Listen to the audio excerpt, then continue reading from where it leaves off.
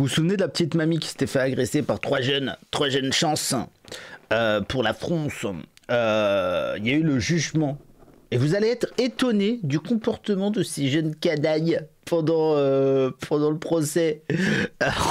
Mais qui sont coquins, C'est des petits sacripants. J'en veux plus. J'aimerais tellement qu'il y en ait qui habitent dans mon village. Je me sens vraiment... On s'ennuie un peu. On s'ennuie, les gars. Franchement. Oh là là.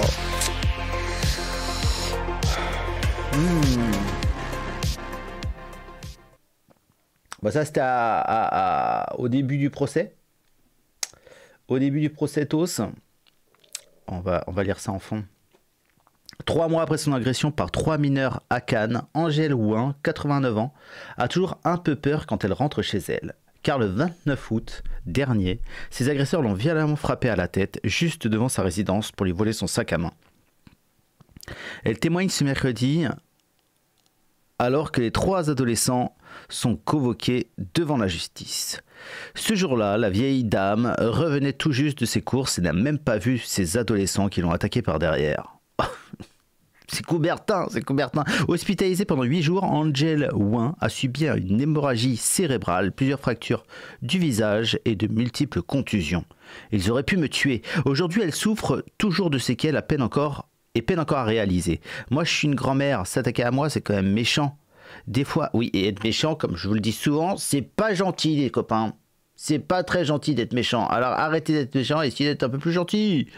Des fois, ça m'angoisse, ça me donne envie de pleurer, me faire ça à moi. Qu'est-ce que je leur ai fait? Rien, ils auraient pu me tuer. Je n'aurais plus vu mes enfants et mes petits-enfants. Ah bah Angèle. Et donc, l'audience était longue et lourde. 1er décembre, c'était à 3 jours. Et l'ambiance était tendue, la défense était agressive. Ah, c'est bizarre. C'est bizarre, ça me fait penser au daron qui était chez Hanouna. Vous vous souvenez le daron chez Hanouna? Des gamins là, d'un des gamins. Il était bien le daron. Qui s'opposait à ce qu'on revoie les images de l'agression. Durant l'instruction, l'attitude des mineurs est encore inappropriée, déplore l'avocat d'Angèle. Certes, on nous a formellement présenté des excuses, mais cela manquait de sincérité. Oh ouais, franchement, pardon. Hein. Ouais, pardon. Ouais, pardon. Bah c'est bon, pardon. Je te dis pardon. Et il n'y a pas eu véritablement de profil bas. Ah bah non, il y a des gens qui ne savent pas faire profil bas. Et ça c'est sûr. Ça c'est vraiment, c'est la base en fait. Ou alors, il faut la police algérienne, il faut Saddam Hussein ou des gens comme ça. On n'a pas ressenti de véritable prise de conscience de la gravité des faits. C'est ce qui est le plus désolant. Mais en face de l'octogénaire, les 2 jeunes mineurs n'ont apparemment manifesté aucun remords. Ils ont eu une attitude totalement inappropriée. Juge l'avocat de la victime. Alors oui, on nous a présenté peut-être des excuses, on nous a présenté une lettre toute faite avec un argumentaire, un vocabulaire qui n'était pas propre à un enfant de 14 ans. Ah d'accord, ils n'ont même pas fait l'effort, l'avocat, de faire un truc un peu enfantin, un peu naïf, d'accord? Mais on n'a pas ressenti de véritable sincérité ou même une prise de conscience, conclut-il. Les 2 adolescents reconnus coupables connaîtront leur peine au printemps lors d'une seconde audience à huis clos. Les 2 adolescents de 14 et 15 ans seront fixés sur leur sanction pénale lors d'une nouvelle audience programmée en juin 2023. Ah bah ça va, ils auront eu le temps de faire quelques autres petites aventures d'ici là. Ah ouais, bah c'est bon, ça c'est la justice, c'est la justice les gars. Moi je suis en procès avec des gens, j'ai porté plainte en 2018, j'ai mon procès là en février 2023. C'est bien, ça laisse le temps de réfléchir un petit peu, de s'organiser. Le parquet annonce ce jeudi avoir fait appel de la relaxe du 3e mineur qui filmait la scène. Oui, parce que c'est toujours important quand on tabasse des personnes âgées de filmer la scène. Très très important. Le tribunal pour enfants a tranché les images de vidéosurveillance n'ont laissé aucune place au doute. Ah bon? Ah, moi je doutais beaucoup. Hein. Moi je suis persuadé que c'est impossible que des jeunes d'une telle valeur, en plus on les connaît, on connaît ce genre de jeunes, c'est de l'amour et des doudous. Hein. C'est impossible. Moi, mais 2 mains à couper qu'ils n'ont rien fait, qu'ils sont innocents. C'était sûrement des skinheads d'extrême drams. Moi, je pense. À Cannes, il y en a beaucoup. Ils parcourent les rues à la recherche de bébés à dévorer vivants ou de vieilles dames, etc. On connaît. Le mineur de 14 ans qui avait porté le violent coup au visage d'Angèle Houin La faisant tomber au sol, inanimé, celui de 15 ans qui lui volait son sac à main ont bien été reconnus coupables de l'agression de l'octogénaire le 29 août dernier devant sa résidence de l'ouest de Cannes. Le troisième protagoniste, également âgé de 14 ans et qui filmait la scène, a été relaxé mercredi. Ouais, bah il s'est relaxé. Oh, on se relaxe. On se relaxe. On est bien relaxé. Mercredi après-midi, au cours d'une audience qui s'est déroulée à huis clos, a confirmé 20 minutes, le parquet de Grasse qui annonce ce jeudi avoir fait appel de cette décision. Mais non, mais laissez-le tranquille, il lui faut une 4e chance à ce gamin. Et dans 20 ans, il lui faudra une 423e chance. Il faut laisser une chance. La chance aux chansons. Voilà, la France a raison. Ah là là là là là là là là là. Ah mais il y a peut-être le karma qui s'invite, attendez. Agression d'Angèle, 89 ans à Cannes, le père du jeune de 14 ans ayant porté le coup se voit privé de son emplacement au marché. Il y a peut-être un petit peu le karmatos. Saint karma. Oh oui. Continue de punir ceux qui me déplaisent. Titulaire d'une place au marché de la Boca, la famille du jeune agresseur d'Angèle en août à Cannes sait depuis veut retirer son emplacement par la ville. Décision jugée injuste. Tu vois, ça c'est l'injustice. Et hop, et nel culo.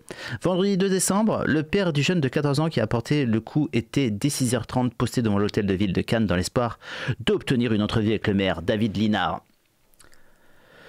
Contacter le cabinet du maire confirme le retrait de l'emplacement dans la foulée des faits. On est responsable de ces enfants, nous indique-t-on d'emblée.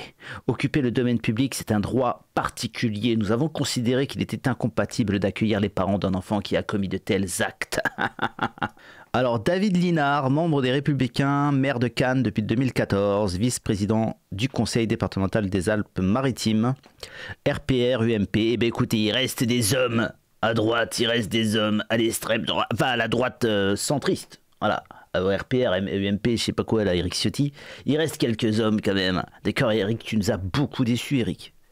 Tu es une loque, Eric. D'accord, on va pas parler de toi parce que j'ai envie de rester de bonne humeur. Contacter le cabinet du maire confirme le retrait de l'emplacement dans la foulée des faits. On est responsable de ces enfants, nous indique-t-on d'emblée. Occuper le domaine public est un droit. Pour justifier la décision municipale prise en s'appuyant sur la réglementation des marchés de Cannes, on évoque aussi une mesure d'ordre. On ne savait pas quelle allait être la réaction des gens sur le marché. Exactement. On nous parle souvent de ça, nous, les droitos, quand on veut organiser un truc et te trouble à l'ordre public. Bah là, il était le trouble à l'ordre public. Je sais pas, moi, je suis le fils de Madame Angèle, là. Je vois que tu es sur le marché tranquillou avec ton fils là. Pourquoi pas ton fils en train de te porter les petits colis? Ah bah non, il doit pas bosser, c'est bon à rien. Je vais pas te laisser bosser, hein, je te le dis direct.